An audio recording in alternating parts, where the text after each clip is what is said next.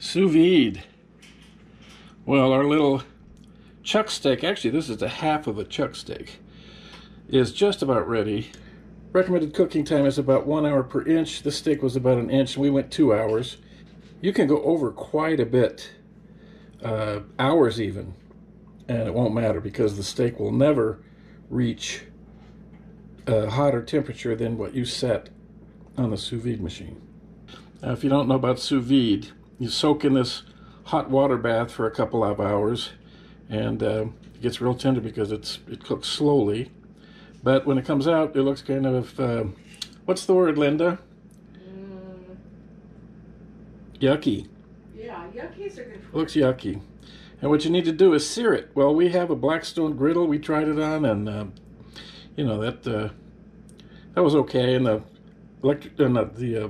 cast iron skillet, that was okay. But tonight, we're going to do the best way to do it with a torch, a butane torch. So let's get on with the torching.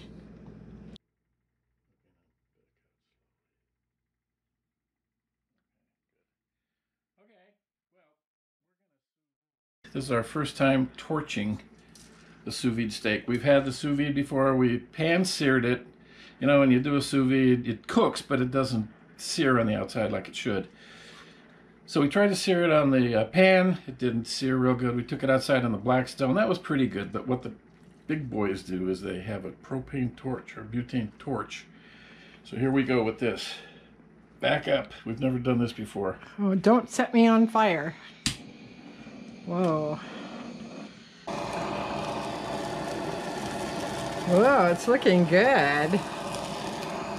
Wow. Carne asada next. Yeah. Ooh, that does look good, doesn't it? Is that fun? Kind of does, yeah. Good thing we have the cast iron skillet. This doesn't catch fire. I know. Turn it over.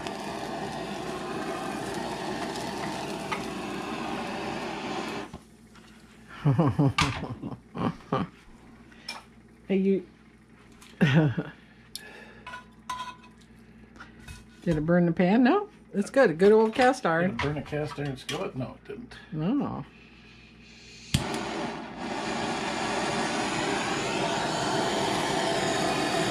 That's a little better. I'm getting in closer. Don't burn me. Music playing.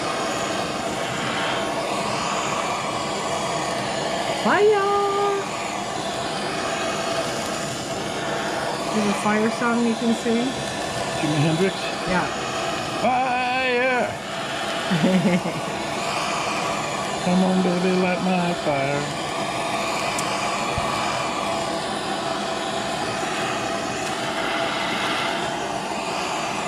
Ooh, now it's really smelling good, huh? Good.